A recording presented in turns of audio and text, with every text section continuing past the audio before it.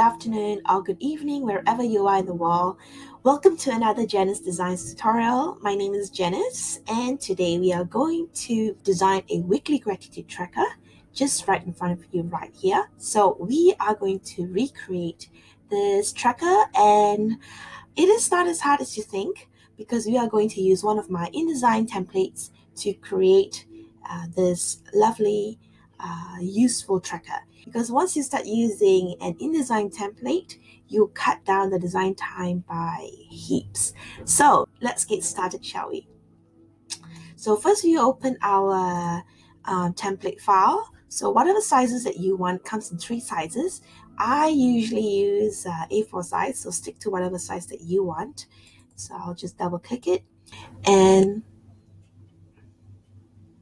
it will open a new untitled document. Okay, so you wouldn't touch the original template file in your folder.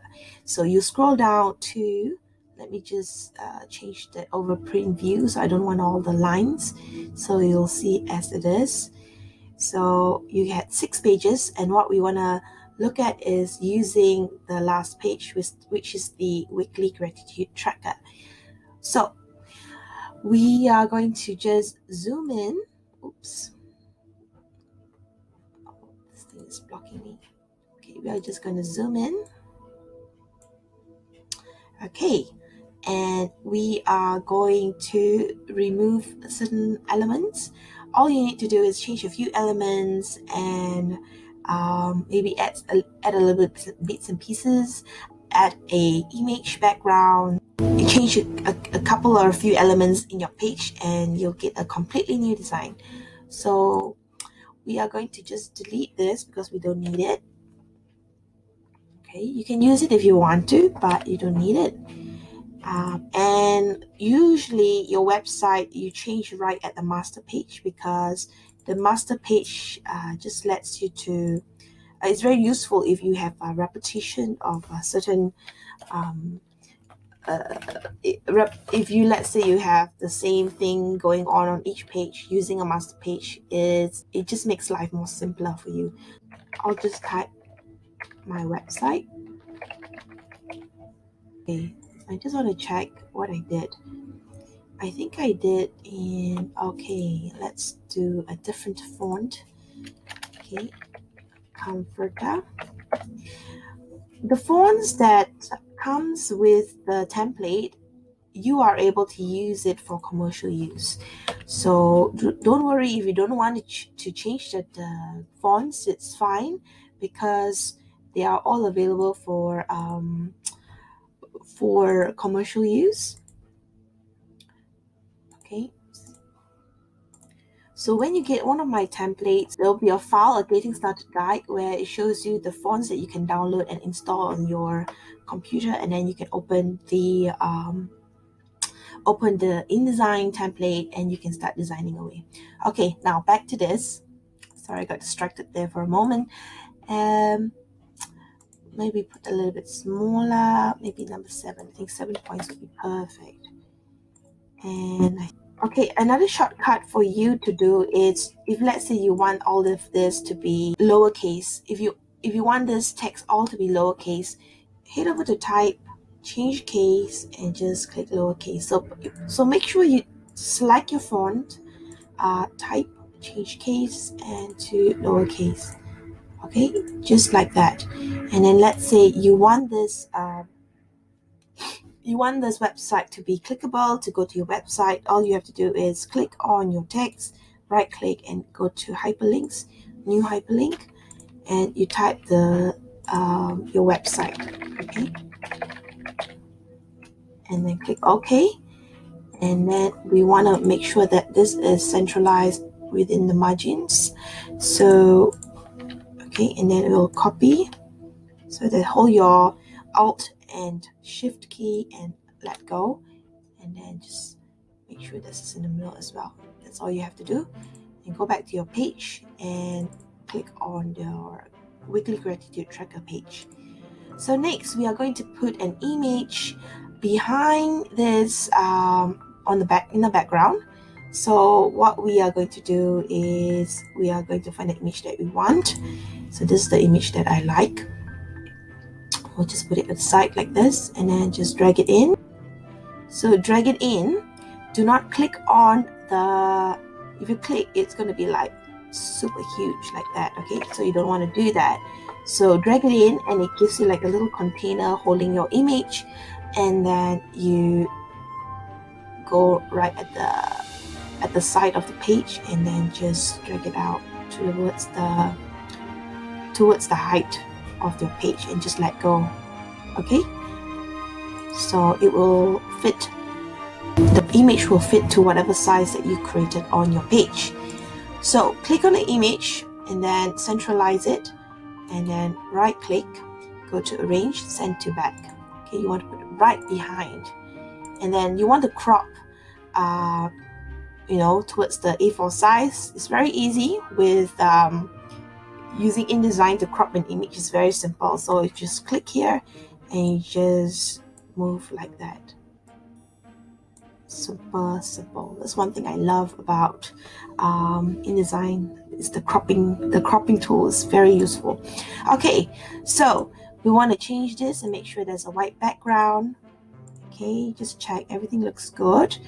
And maybe I don't want to have the, I don't want the stroke on, I just want it to be like that. I just want to remove the stroke at the top. So just select everything, and then I wonder whether, no, we have to do this individual. Okay, it's not hard. I find my own templates are very useful even for me. The reason why I created these templates is to simplify not only your life but myself as well, my own life. So as I create these templates, I also using it for myself as well, believe it or not. I know I can probably just do it from scratch, but I find sometimes just using a ready-made template is just so much easier to work with. Okay, so once we've done that, I want to have a stroke along the border of the box, something like this one here, and then we'll make it curvy. Okay, so we'll create the strokes first on each one. Oops. Yep.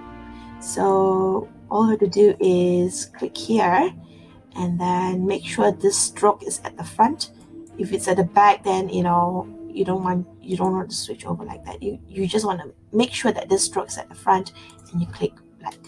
Okay, and maybe we'll put it down to maybe 0.5. You don't want it to be too thick, you don't want it to be too thin either. And then I like to have a stroke. I don't think you can do this. You probably have to do this. Oh yes, you can actually. Okay, now select everything. We'll do this the easy way. I should have done this. I've done it the harder way. I have to go individual and just make rounded corners for each individual boxes. But you can do this the easier way. Select all your boxes and then head over to this part here.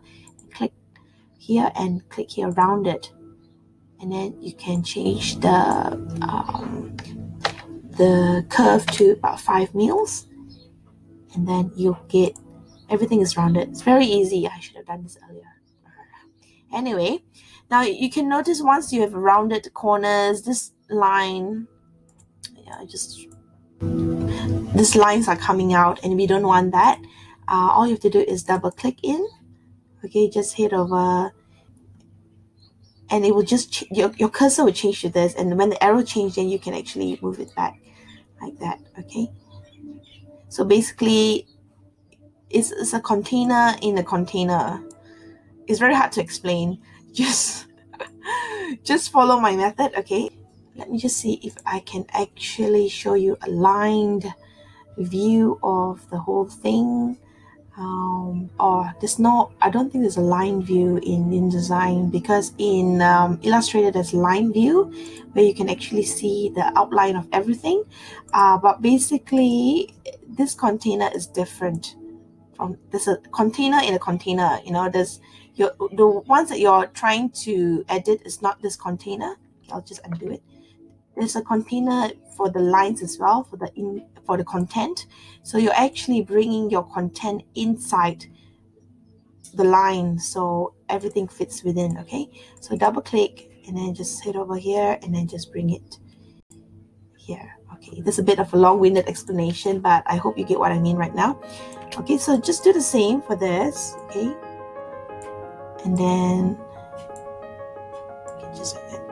You don't have to you don't have to keep clicking into the box. Once you activate one box, it activates for everything else. Okay, so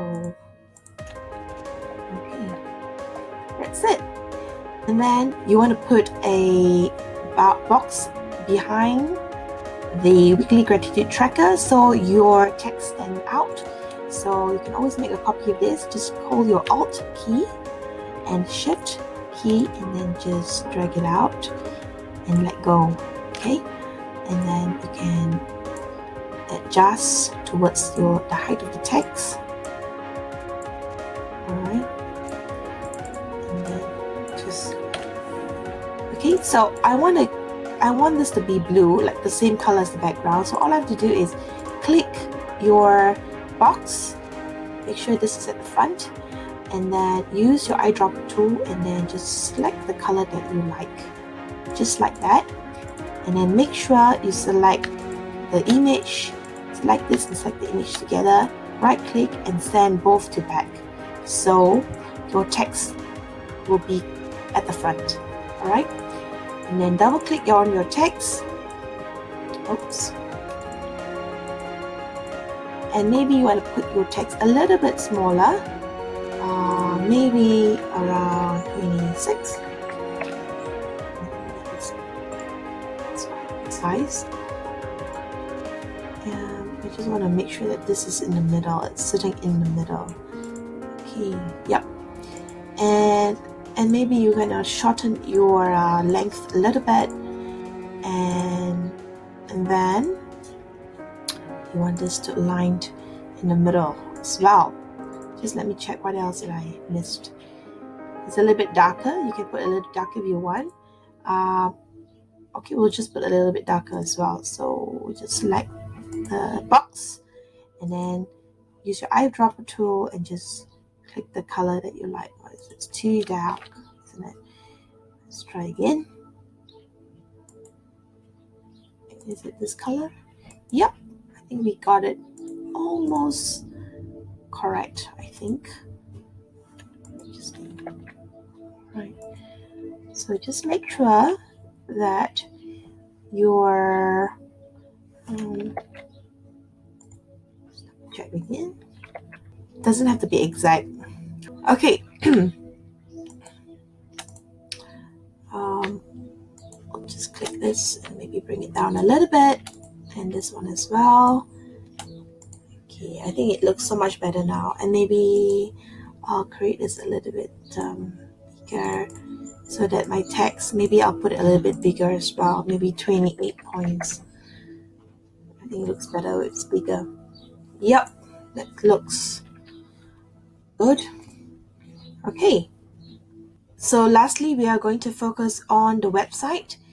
Now I just realized that I've edited at the master page, okay, but because we have just put the background seems to it's on top of, usually when you put a background, everything goes on top of your master page, so I can't really edit it. And whenever you put something, you know, like this, let me just put a color in it. You click like this, click both again and send to back. The text won't really show up because it's hidden. You can't really touch it because it's a master page. So I just demonstrate for you. I'll just arrange it to send to back like what we did earlier. Okay, it's really sent to back, but you see that the text is still like, you know, it's not coming at the front because you can't really edit it. You have to edit on the master level, master page level. So in this instance, I would delete it. Okay, just follow this step. Okay, just select this and then Alt and Shift to copy. Just bring it down like that. Okay, Okay, we are going to recreate your website on top of the one that you have. Okay, all right, and double click in, and then just type and then space it out. To space it out, space your kerning, which space the space between the letters. Just hold the Alt key and your right arrow. Okay, all right, and vice versa, left arrow to bring it closer, right arrow to space it out. And maybe I'll put the text to maybe 8 points, and I'll center it and maybe shorten the length a little bit. I think that looks really good. And then center it again. Now, because we've inserted the link in the website on the master page, when you save as an interactive PDF, this will not be clickable because as I mentioned before, it's on the master page level. So once we've created something on top of the master page, sometimes it will not work. So you need to create the link again. Okay, so click on your text box here and then right click, the same thing, hyperlink, new hyperlink. Okay, please let me know if you do not understand, okay, in my in the comments below, because I am willing to explain it a little bit clearer to you if you still do not really understand why I did that. But yeah, I hope action speaks louder than words. Okay, so we've done that, and our tracker page is done. Very easy to do. And then you can save as a PDF. Just go to File, Export. Okay, and make sure you select in Adobe PDF Interactive.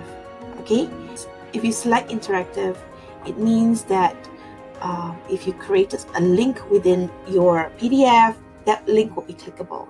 If not, if you don't do that, your link will not be clickable. Okay, so I want it to be clickable, so we just put here tracker.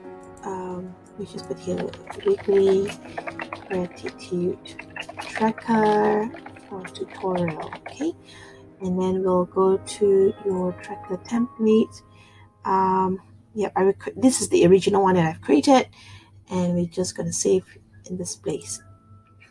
Okay, so range, I just want to save this just one page. So look at your page, it's on page 6, so just select page 6 and then export your design into a interactive PDF, and that will make your link clickable. And we'll just wait for it to do its magic. Okay, so it's done. We'll go to the we go to this. Okay, and our design is completed. Oh, I haven't done this. Did I miss out on this part? Oh well, I can always fix it back later. So you get the gist, you get what I mean. And if you notice here, look, it's clickable. Okay, so I'll just click it, okay, because it's clickable. Just click it and it brings you to, it's loading up my website.